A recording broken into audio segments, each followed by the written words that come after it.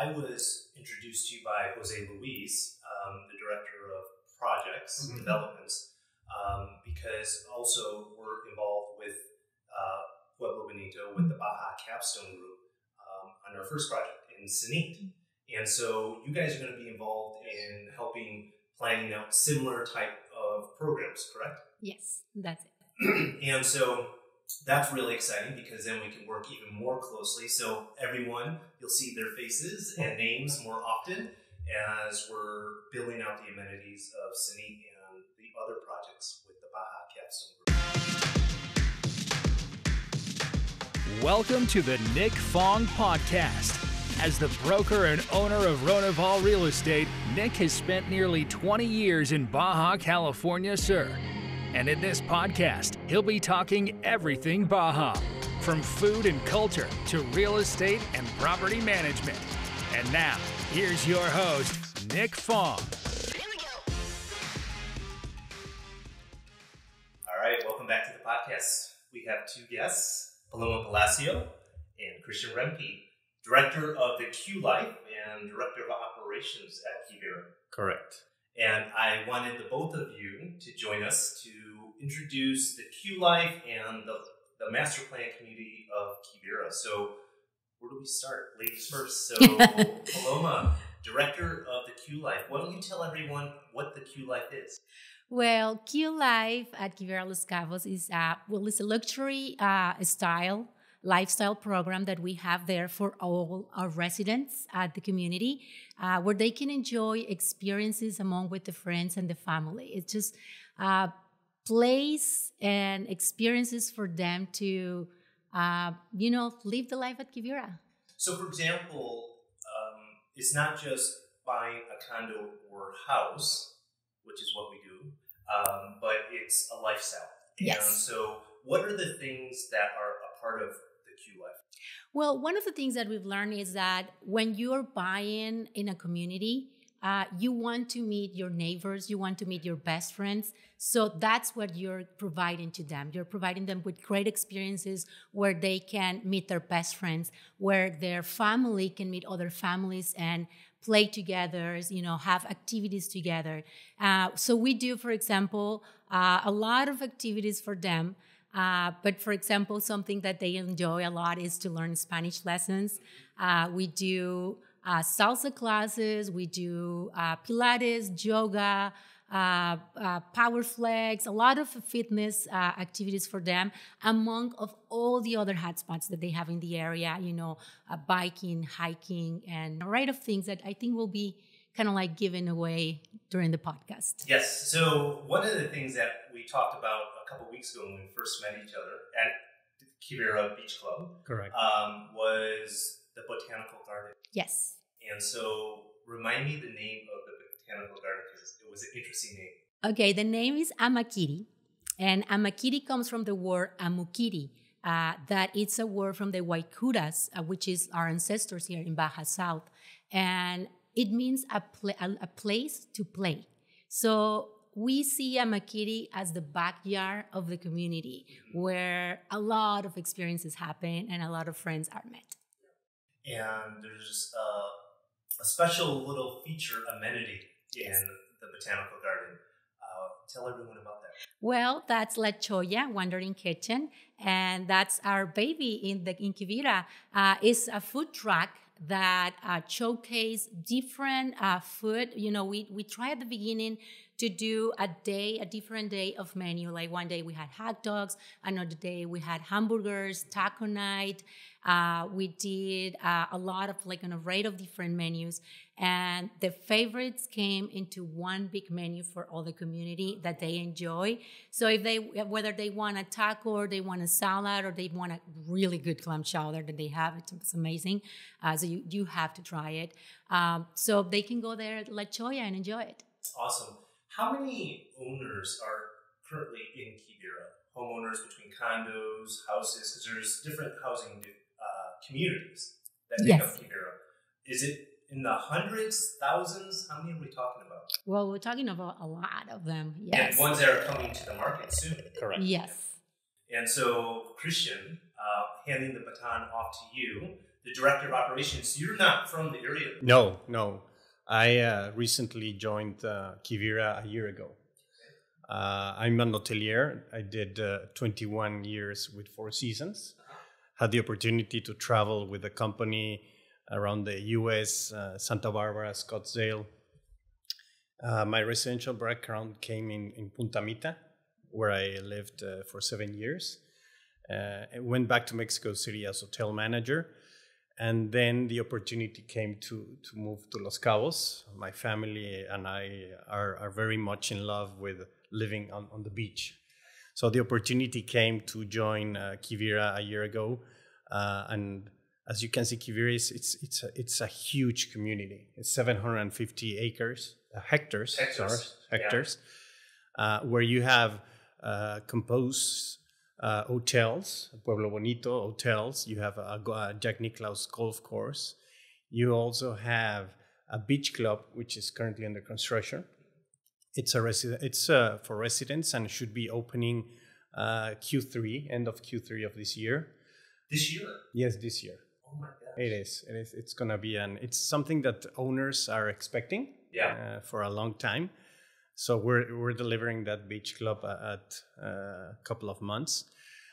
We just signed with Jack Nicklaus the second golf course, so we should be starting construction at the end of the year, and the course should be ready by the end of 2024. So that's going to add another amenity to the Quivira. Residential wise, as you know, it's a big community. I would say more than 500 owners currently. Between Copala, Mavila, and Coronado. We're currently constructing Alvar, which is another piece of land right beside the St. Regis, which is also under construction and will be inside the gates of Quivira. So we're keeping busy. Yeah. We're very keeping busy. It's interesting.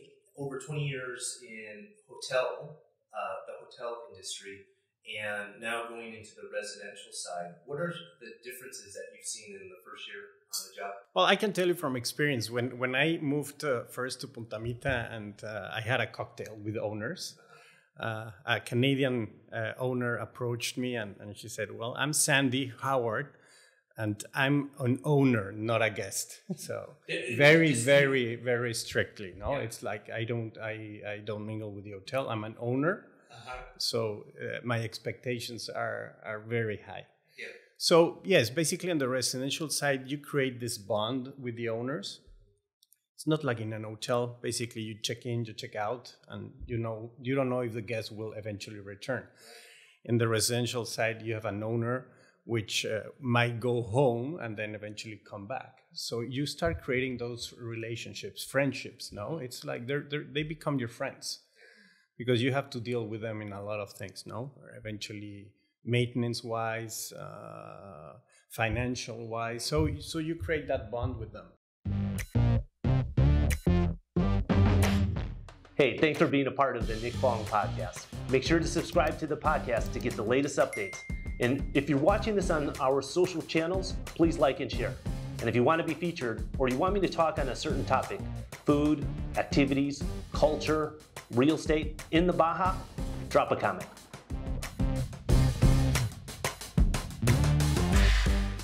And in Punta Mita, they have the hotel, the Four Seasons, but also residences. You have three components in Punta Mita, which is the residence club, which is fractional. And then you have the private villas, which is full ownership, and the private residences, which is also full ownership. And within the community, there's around 15 sub-condominiums. 15, yes. Wow. Different sub-condominiums between condos and houses. So that would be like the equivalent of in Quivira, Copala, Exactly. Correct. Plus the two hotels, which is the St. Regis and the Four Seasons, and the two golf courses. Okay. What advantages do you think Quivira has having the hotels in the community, like the Pueblo Bonito, the Pacifica, and soon to be St. Regis?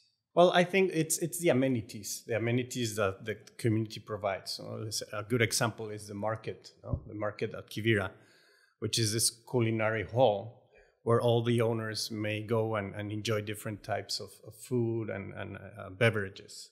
So it's that the amenities that the community delivers or hands out to the owners. Yeah, they have access to more than 30 restaurants, renowned. Yeah, more than 30 within the community. So whatever you want to have that day that you have that you're craving, for sure in one of the places you'll find it. So you really don't have to leave the community. No.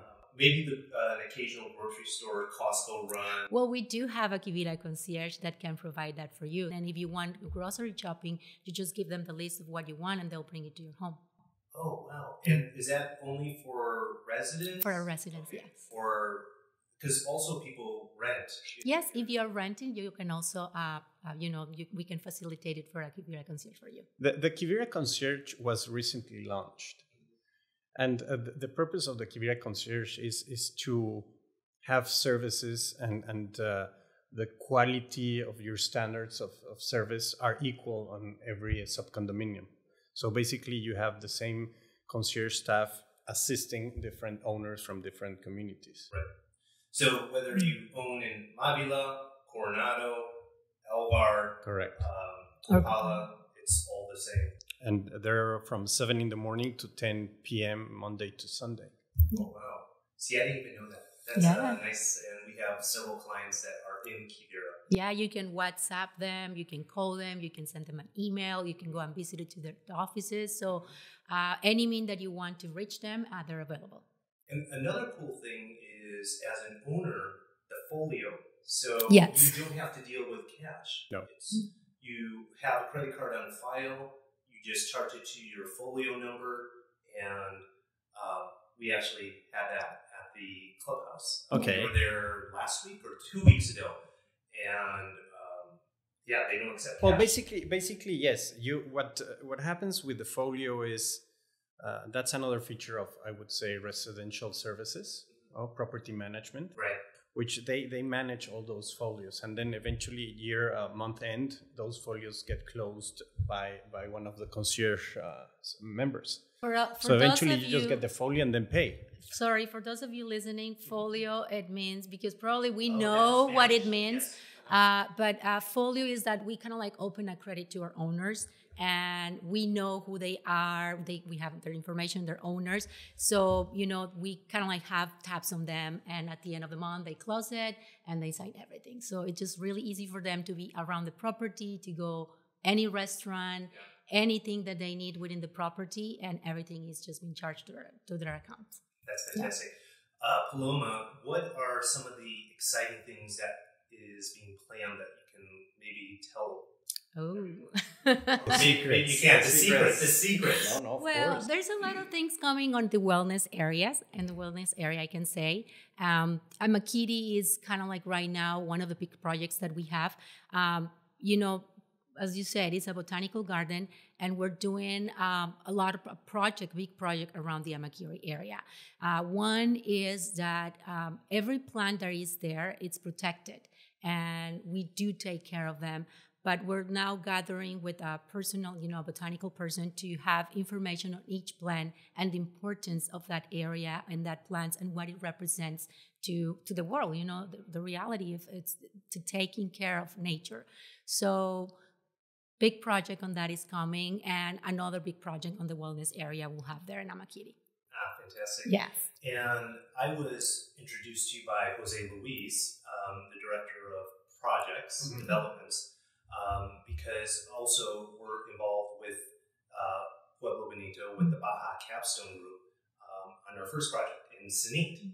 And so you guys are going to be involved in helping planning out similar type of programs, correct? Yes, that's it. And so that's really exciting, because then we can work even more closely. So everyone, you'll see their faces and names more often as we're building out the amenities of Cenit and the other projects with the Baja Capstone Group. Yes. Yes, as you mentioned, Jose Luis is the Chief Development Officer, and we're very blessed in having a very strong group which has delivered the necessary budgets for us to eventually, as Paloma was saying, build those new projects and be able to grow the amenities and the experiences for the owners.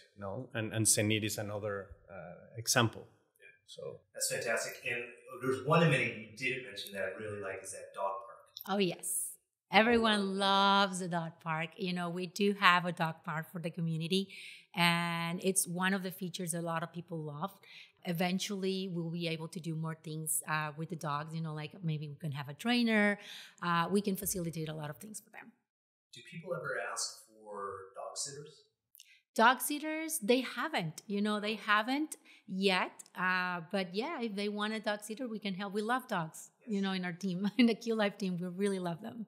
Well, fantastic. Well, Christian, Paloma, thanks for joining us. And everyone, you'll be seeing these two more often. Until the next one, bye for now. Thank Bye. you. Thanks for listening to this episode of the Nick Fong Podcast. Make sure you subscribe to the podcast and the YouTube channel at youtube.com/Ronival Real Estate and follow Nick on Instagram at NickFong_Ronival.